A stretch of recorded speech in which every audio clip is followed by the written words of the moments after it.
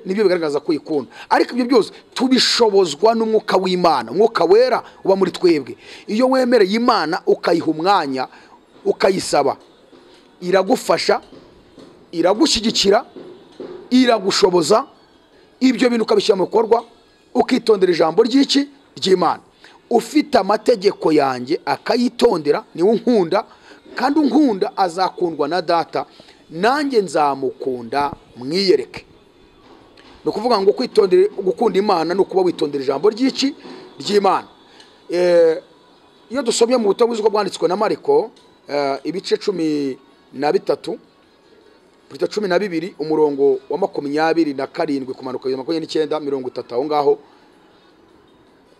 batugaragariza uburyo abantu baje umuntu umwe yaje yirukanka abaza Yesu, ariko Bibiliya avuga ngo nukwari kumugerageza, aramubwira ngo mwigisha itegeko mu mategeko 10 rushandi gukomera nirihe. Yesu yamubwiye amategeko 2. Aha ndashaka kuvuga gatoya ku mategeko. Ukuvuga ngo mu gihe cy'Abisiraheli Imana yabahaye amategeko ageze muri 313. Nubwo batwereka ingingo nkuru z'amategeko 10, ariko yose hamwe yari 613.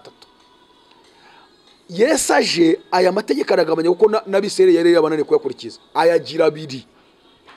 Pawulo we ngazi Imana imuhagurukije, Yesu amuhagurukije arigira rimwe. Noneho Yesu we yagize 2 ni hehe? Naho ngaho mvuze muri Mariko ibice 12 umurongo wa 27 na 7 8 9 30. Yaramubajije uyu mwigisha ngo mwigisha, uyu mwigishwa Prito, mwigisha ushobora kutubwira itegeko rirusha yandi gukomera? Yesu aramubwira ngo irya mbere niri ukundisha Uwiteka umutima wawe wose n'ubwenge bwawe bwose n'ubugingo bwawe bwose n'imbaraga zawe zose. Irya kabiri aravuga ngo kandi ukunde mugenzi wawe nkuko wikunda. No kuvuga ngo gukunda Imana no kugomba koje ibintu 4. Icyambere kuyikundisha umutima wawe wose.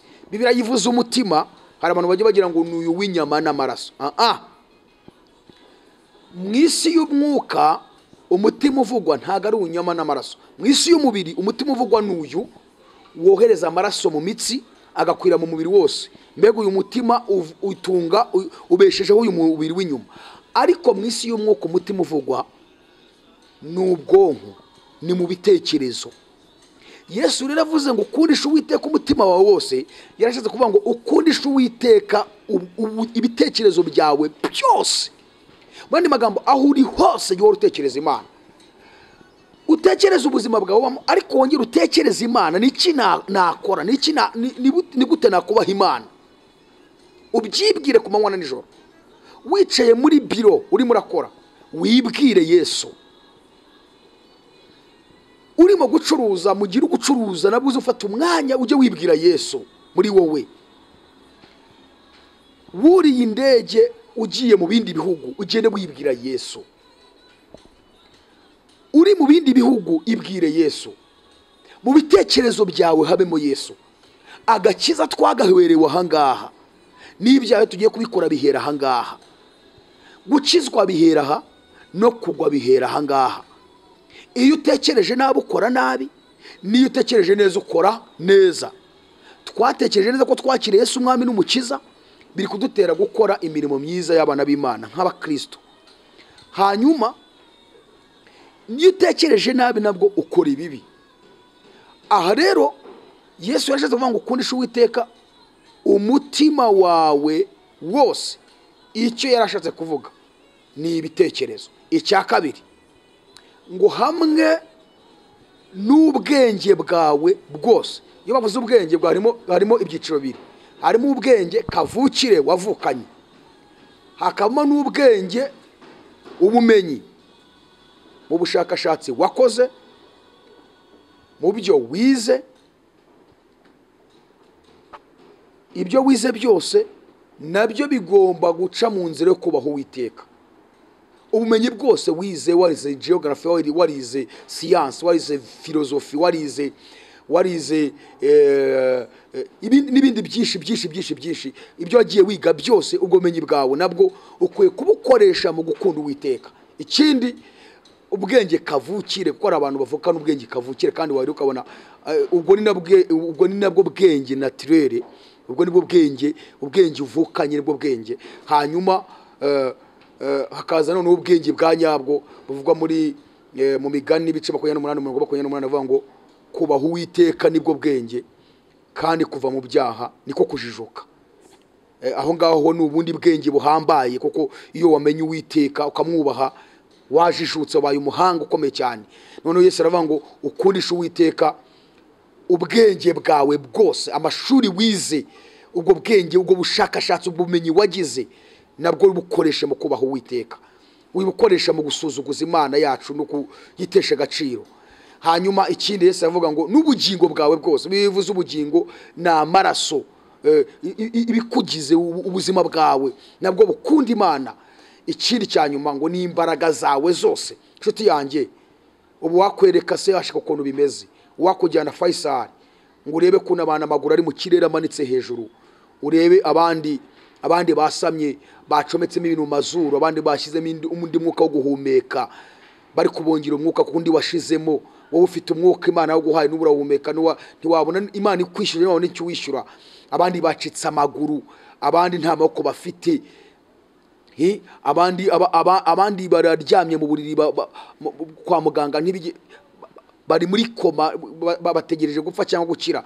Wowe niba ugifite imbaraga zo kugenda, ukafite amaguru amaboko, ukaba ufite imbaraga zo gukora, ukoresha Uwiteka Imana yawe imbaraga zawe zose. Papa mama, najya nkubwire ngo umukundishe imbaraga zawe zose. Hanyuma rero twatuka ku kantu kavuga gukunda Imana. Kunda Imana ni kutondera ijambo ryayo, ukayikundisha umutima wawe, ubwenge, ubugingo n'imbaraga. Tugeze ku cya kabiri cyitwa gukundana twebwe ubwacu nk'abana b'Imana. Iyo tugiye mu gitabo cyo kuva bice 20 mu mategeko 10 Imana yahaye Abisiraheli, ari amategeko agabanyijwemo ibyiciro bibiri. Icyiciro cya mbere ni amategeko 4. Amategeko 4 yerekezaga ku mibanire cyangwa yerekeza ku mibanire hagati y'umuntu n'Imana. Uzasoma uzasanga ariko bivuga, ari amategeko anabanza yerekeza ku mibanire y'umuntu n'Imana. Hanyuma 6 akurikiyeho yerekeza ku mibanire y'umuntu na mugenzi we. Ubwo bishatse kuvuga ngo 6 niyo menshi kurenza 4.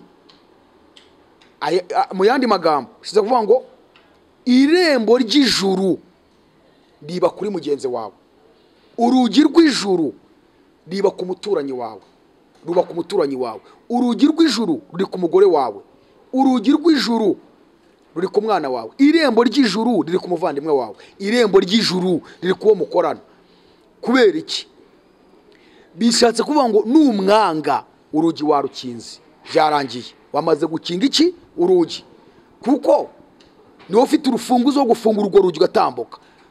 Uwangana wese ntazajya hehe, ntazabona ubugingo buhoraho, nta juru azajyamo. N'umwanga ntago uzajya mu ijuru. Bivuze ngo niwe wamaze gukinga ijuru. Namamba tubwiye ngo 6 niyo menshi kurenza 4 yerekeza ku mibanire y'umuntu n'Imana. 6 yerekeza ku mibanire y'umuntu na mugenzi we. Irembo ry'ijuru riri ku bantu bagenzi bacu. Kubakunda egare kujya mu ijuru, kubanga egare kubura ubugingo buhoraho. Hanyuma muri Mariko ibice 12 ku murongo wa 30 cyangwa 29 kugeza 30, Yesu mu mategeko 2 yavuze irya kabiri, yavuze ko ari ugukunda mugenzi wawe nkuko wikunda. Reka twibaza akantu, mu by'ukuri tekereza ukuntu wikunda, tekereza ukuntu wifuza utifuriza ikibi na kimwe. Tekereza ko utaba wumva ko ari n'akara kakuryaho. Tekereza ko uba wifuza ko utanasonza cyangwa wambara ubusa. Tekereza ko wifuza ko utabona hari agatoki kakuvuyeho cyangwa ukuguru kwakuvuyeho. Tekereza uburyo wikunda. Yesu aravuze ngo uko wikunda aba ari gukunda mugenzi wawe. Uko wikunda aba ari nako ukunda mugenzi wawe. Mbega ikintu gikomeye we. Ni ikintu gikomeye cyane. Aba ari gukunda mugenzi wawe, ikintu gikomeye cyane. Hanyuma byanga byakunda tugomba kwegera Imana ikadufasha kugira ngo dukunde bagenzi bacu nkuko tugiye gute twikunda. Mu bihe dusohoyemo bikomeye byanyuma by'iminsi y'imperuka abantu benshi bataza aho tugeze, mu bimenyetso Yesu yavuze bizaranga kurangira kw'isi no kugaruka kwa Yesu, bizagaragaza ko Yesu agiye kugaruka, yashyizemo iki? Yaravuze ngo mu minsi y'imperuka urukundo rwa benshi ruzakonja.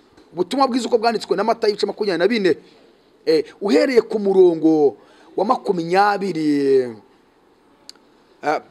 guhera ku murongo wa 10 kugeza ku murongo wa 13,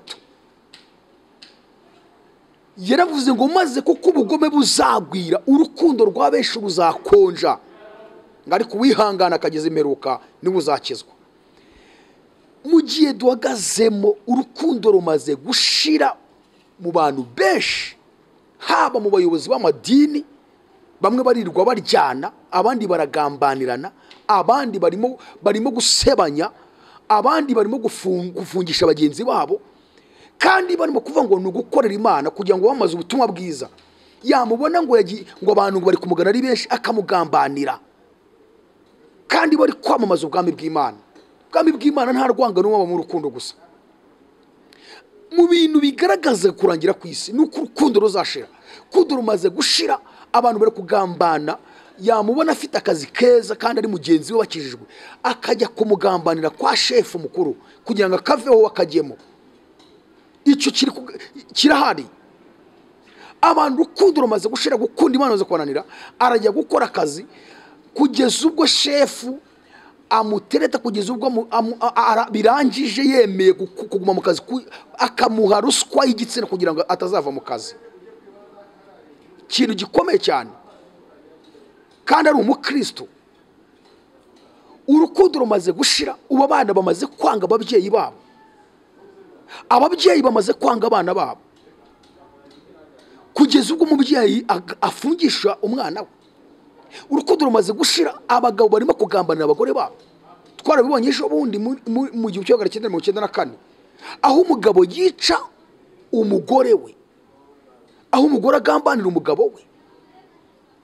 Cyari ikintu gikomeye kubona umugabo ashobora kwica umugore we, aho umugabo afata umwana we akamwica, aho umugore afata abana be akabatanga ngo babice.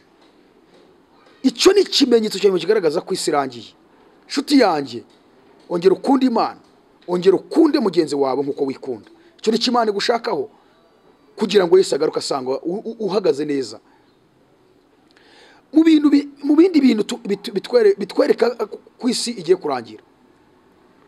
Nahoze mvuga uburyo umuryango no muri societe nyarwanda cyangwa no mu societe z'abandi bantu atari nyarwanda, bantu barafite urukundo mbere muri iki kinyejana turimo, nko mu kinyejana nibuza cya 19 cya 18 kumanuka haza, bantu barakundanaga, bantu barasangiraga, barafashanyaga. Ariko dusohoye mu bisi y'imperuka Bibiliya yavuze, so mu bihe bya nyuma, aho abantu bari kugambanirana kugeza ubwo umuntu icisha mugenzi we. Paulo yandikiye abaroma ibice 13 murongo wa 8 kugeza ku murongo wa 10, afata ya mategeko Yesu yagize abiri warigira rimwe ry'urukundo gusa. Yavuze ngo iki? Yaravuze ngo ntimukagire umwenda wose keretse gukundana. Oh haleluya. Ntimukagire umwenda wose. Abantu benshi usanga nta muntu numwe, burya umugabo utagira umwenda ntago ari umugabo. Nta muntu numwe utagira umwenda, kandi kugira umwenda si icyaha. Icyaha ni ukutawishyura kandi wabonye ubushobozi bwo kuwishyura. Nta muntu numwe utagira umwenda. Ariko Paulo we arenze ku mwenda w'ibyisi. We hari undi mwenda dusabye ko tugomba kugira. Yaravuze ngo ntimukagire umwenda wose keretse gukundana. Ashaka ko duhora n'umwenda wo gukundana. Ukuzi ko hari ahantu ufitiye umwenda, ufitiye ideni, ukaba warabuze wo kwishyura, uburyo ujye uhaca ukagenda wihisha, cyangwa ukabuze ko hari umuntu wagugurije amafaranga ukamucaho wihisha ugenda uhunga. Ni nako asaba ngo niba uzi yuko giye utankunda cyangwa ukaba udakunda mugenzi wawe, cyangwa ukaba udakunda umugore wawe cyangwa umugabo wawe, cyangwa ukaba udakunda umuturanyi wawe, cyangwa ukaba udakunda uwo musengana, nujya umubona ujye uhunga wihishe, kuko n'umwenda ufite umwenda w'urukundo. Niyo bavuze ngo nimukagire umwenda wose keretse gukundana. Ujye umwihisha kugeza uzishyura uwo mwenda w'urukundo, umukunde ari ubona ko mubana. Hanyuma rero uravuga ngo nimukagire umwenda wose keretse gukundana, ngo kuko ukunda undi abashohoje amategeko. Shaka kwerekana kuntu urukundo ariko rusohoza amategeko yose, yandi ngo ntukice, ntukibe, ntukifuze n'ibindi byose. Iyo ufite urukundo uyasohorezamo yose utabizi. Ngo kuko ufite urukundo abashohoje amategeko yose. Pawulo avuga ngo kuko ibi ngo ntugatukane, ntukice, ntukibe, ntugasambane n'ayandi mategeko yose ngo bihurira muri iri jambo rimwe ngo ukunde mugenzi wawe uko wikunda. Aravuga ngo ufite urukundo ntagirira mugenzi we nabi. Umva ko kana, ufite urukundo ntagirira mugenzi we nabi. Umva rero umurongo nashakaga ngo nicyo gituma urukundo ari rwo rusohoza amategeko yose. Bivuze kuvuga ngo umuntu ufite urukundo amategeko yose yandi yananiye Abisiraheli, yandi yatumye Yesu aza mu isi akaza kudupfira akadutegeka twebwe kwera imbuto z'umwuka wera, dusanga mu Bagalatiya ibice 5 umurongo wa 22 n'imbuto 9. Iyo ufite urukundo, kuko muri izo mbuto z'umwuka wera urukundo ni rwo mbuto ya mbere ruhatse izindi mbuto zose, muri urwo rukundo usohorezamo amategeko yose. Aya ntukice.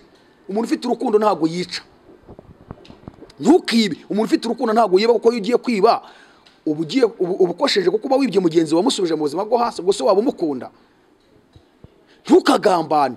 Ntago umuntu ufite urukundo agambana. Ntugasambane. Ntago umuntu ufite urukundo asambana. Kubera iki? Ku bantu b'Imana avuga bizera Kristo bamaze gukizwa, burya no kubarambagiza ndavuga urubyiruko. Niba umusore yaramagije umukobwa yakurambagije, cyangwa umukobwa mukaba mwakundanye, burya yo musambanye nta numwe ubukunda undi. Kubera iki? Bibiliya igaragaza ko umuntu wese usambana atazahabwa ubugingo buhoraho, azarimbuka natihana. Ariko nanone ko tutazi umunsi ni Yesu azagarukira, mushobora muri kubikora Yesu agahita agaruka. Ubwo si uyu muntu utumye urimbuka, wa mukobwa uyu musore utumye urimbuka, ubu yagukundaga? Bivuga ngo niba umusore asambanyije umukobwa mukamukundana mwaremeje kuzabana, ihangane n'umukobwa yihangane kugeza igihe akugaseke uzagapfundurira. Ariko iyo muhuye mukaryamana, wa muhungu ukajya gutetura umukobwa ngo mwapanze kubana nawe umukobwa ukamwemerera, burya byarangiye nta rukundo ruhari. Mu rukundo ni habamo gusambana. Mutegeze igihe Imana ari izabahurizamo mubone kubana, binyure mu mucyo. Ubwo ugiye kuvuga ngo ubukwe burakeneye ko Imana yaremye umugabo ari we Adamu, imuremera n'umufasha umukwiriye ari we Eva, ariko yabakoreye ubukwe mu ngobyi ya Edeni. Ubutumwa bwo bwanditswe na Yohana igice cya 2, Bibiliya igaragaza ko Yesu yatashye ubukwe bw'Ikana y'i Galilaya. Bishize kuvuga ngo ubukwe burakenewe rero. Yukoze ubukwe bikanyura imbere y'imiryango n'abavandimwe, bikanyura imbere y'ishuti, yewe bikongera bigahamywa n'abantu Imana yasize amavuta, abakozi b'Imana, kuko Imana ikoreramo buri gihe binyuze mu mucyo neza. Ariko urukundo ni hagati yanyu y'umusore n'umukobwa. Icyo nicyo cyubaka umuryango, kikubaka urugo rwanyu, hanyuma mukabihamiriza n'iki n'imiryango n'inshuti n'abavandimwe bose. So nukuvuga ngo rero umusore wakundanye n'umukobwa akagusaba ko muryamana ntabagukunda. Mu rukundo nta busambanyi mubamo. Ikindi, umuntu ufite urukundo ntashobora kujya kwirukanisha mugenzi we mu kazi. Kandi no Bibiliya tubwiye ngo urukundo tugomba kurugira. Urasabwa kugira urukundo nk'umukirisitu, nk'umuntu wamenye Imana, kuko Imana ni urukundo. Mu rwandiko rwanditswe na Yohana rwa mbere ibice 2 umurongo wa 9 n'uwa 11 hari amagambo meza agaragaza uburyo umuntu wese udakundana aba ari umwicanyi. hari amagambo agaragaza uburyo